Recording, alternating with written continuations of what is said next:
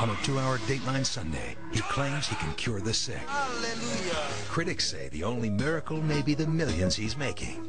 It's time to begin telling the truth. Pastor Benny Hinn. Calling down miracles and raising millions, he says, for God's work.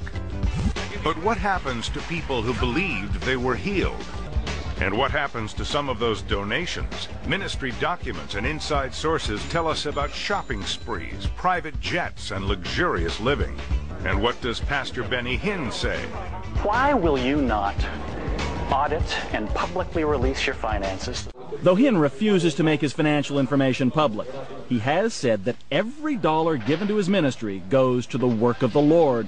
Be that as it may, Benny Hinn does manage to live very well. His home is this mansion overlooking the Pacific Ocean, built and paid for by his ministry. According to building records, it has 7 bedrooms, 8 bathrooms, and more than 7,000 square feet of living space. The ministry told us the mansion was its parsonage and a good investment. According to area realtors, today it's worth about $10 million. And when Hinn goes to crusades around the world, he travels in this private jet. According to documents we obtained, the ministry pays more than $112,000 a month to use the plane. And closer to home, Pastor Benny still travels in style. This photo obtained by Dateline shows him getting out of a Mercedes SUV, and here he is driving a Mercedes convertible. Both cars retail for about $80,000. We've received new information from deep inside the Hinn organization, and others have come forward to tell us that we only scratched the surface when it comes to Benny Hinn, his money, and his miracles.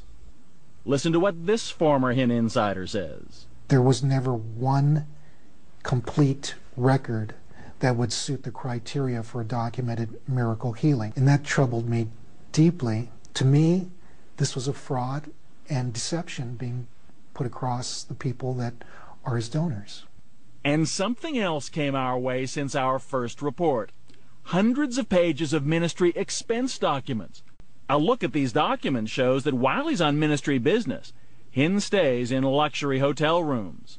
At this crusade in Milwaukee, the documents indicate Benny Hinn occupied the presidential suite of the Pfister Hotel. The hotel told us the room cost $990 a night. At a crusade in Panama, the documents show, and we verified with the Intercontinental Hotel, that Hinn was in the Royal Suite. The published rate, $1,700 a night. At a crusade in Montreal, we verified Pastor Benny was ensconced in the Royal Suite of the St. James Hotel. The regular rate there, $2,700 a night. The room is as big as an average house, 2,200 square feet, including a makeup room, dressing room, and a piano that plays by itself. And we found some other trips that seem to have little to do with spreading the word of God. This member of Hinn's security team, who we'll call Steve, and whose appearance and voice we've disguised, says he traveled with Pastor Benny and personally escorted him on shopping excursions. According to Steve and other ministry sources, Hinn is a regular at Beverly Hills clothing stores like Versace, Louis Vuitton, and Bijan, where Hinn's name is on the window along with princes and heads of state. But there are questions raised by some of the purchases we found in those expense documents. For example, in just over 4 weeks in 2003, we found 6 separate charges at high-end clothing stores totaling more than $6,000, all charged on the ministry's corporate card. The ministry told us that every single trip made by Pastor Benny is approved by his executive board. But we were intrigued by what appear to be stops made by Pastor Benny at resorts and spas around the world on his way to and from crusades. The ministry called these stops layovers. Now, for most of us travelers, a layover means long hours waiting for a connection in an unfamiliar airport, maybe an overnight stay at a low-rent hotel. But remember, Pastor Benny travels in the ministry's private jet and sets his own schedule. So consider Benny Hinn's version of a layover. On his way home to California from this crusade in Colombia, the documents show, and the hotel confirmed for us, Pastor Benny stopped at this resort in Cancun, Mexico. He stayed in the presidential suite there that cost the ministry $2,684 for one night. The trip was described as a layover. After crusades in Russia and Sweden in July of 2003, Pastor Benny apparently didn't get on his private jet, fly west, and go home. Instead, he flew from Sweden south to Italy, then back north to England, with an entourage that included his son, his daughter, and her fiancé. There were expensive meals, like this one for more than $900 in Italy, and one at this Lebanese restaurant in London for more than $1,700. And check out these hotel bills. In Italy, transportation charges of more than $6,000. In London, another $6,000 for incidentals, such as chauffeur services and in-room tea. The documents also list tips. In 3 days, more than $4,500 worth, including $1,000 to a concierge and another $1,000 to a desk manager. And then there were Pastor Benny's hotel rooms. In London, the documents show, Hinn stayed at the exclusive Lanesborough Hotel. The hotel confirmed for us it was Suite 210 and told us that they never discount rooms. The going rate, the hotel says, more than $3,000 a night. And then there was Pastor Benny's hotel room in Milan. According to the expense documents, room 1001. The hotel confirmed it's the presidential suite. The hotel website says the room is fit for a prince and the largest hotel suite in Europe. Among its 5,400 square feet, 3 bedrooms, a formal dining room, a fireplace, a jacuzzi, a sauna, a Turkish bath, a large terrace with a panoramic view of the city, and a 100-foot-long swimming pool decorated with marble and frescoes. The hotel told us this room rents for more than $10,000 a night. No discounts.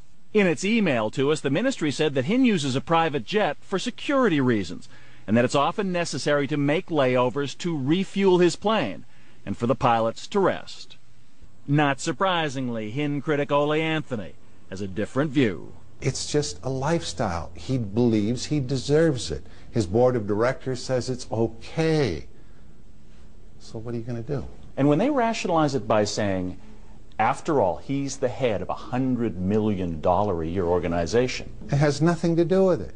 You're called to be a servant, a bondservant of Christ, not to live like a king. According to the documents we obtained and ministry insiders, there is also a great deal of cash going out. According to these receipts in 2003, much of it apparently went to Benny Hinn and his family members. This petty cash chit, $1,300 to Hinn's daughter Jessica, no reason given. And this one, $2,550 to her fiancé for watching Joshua, Pastor Benny's son.